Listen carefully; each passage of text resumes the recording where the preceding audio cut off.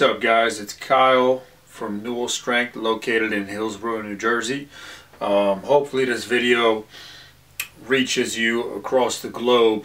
I know with my first time around with my ruptured patellar tendon, I've been able to help males and females as far away as New Zealand, Asia. I mean, as far away from here as you can get. And as you know, if you've been following along, I ruptured my second patellar tendon 3 months ago, and I'm doing really well so far. Pretty much back to normal.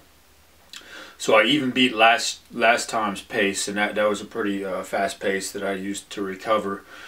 Some of the things you have to understand about a ruptured patellar tendon, because I've had a few guys email me recently, is there's a lot of tissue damage, okay? There's a lot of tissue remodeling that has to go on.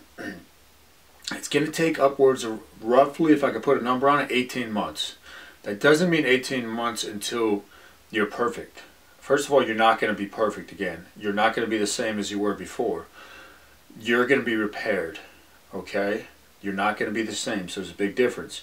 Even with my left knee, if I stand here and I bend it, I know you can't see it, but it's tight in there. So tissue remodeling takes upwards of 18 months. Some key things that I've been doing this time.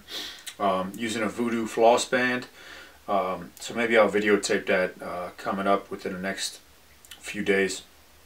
I wrap above the joint, take it through flexion and extension. I wrap around the joint, same thing. Wrap below the joint, the same thing. You know, I'm using my bike protocol that I used last time, heel on the pedal, and I keep knocking the seat down every few minutes and really just taking it to the point of discomfort, but not extreme pain this time.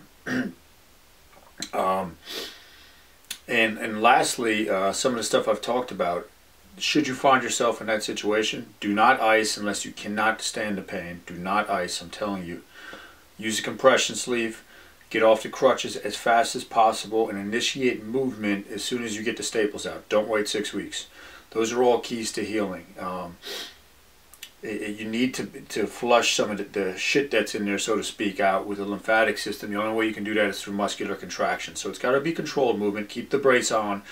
I kept mine on for about 3 weeks before I moved to a neoprene sleeve, which I'll highlight when I do the knee wrapping. But those are just some key points this time around, and just be patient. It's going to take time.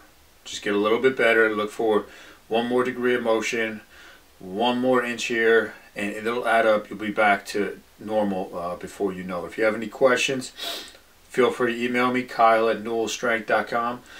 You can also check out the Patellar Tendon Rupture Manual Volume 1. I think you can find it on my site. We changed some stuff around, so if you can't find it, just shoot me an email, and I'll get you the link. Maybe I'll post it below for this video. And that's about it. Keep the questions coming. Peace, guys.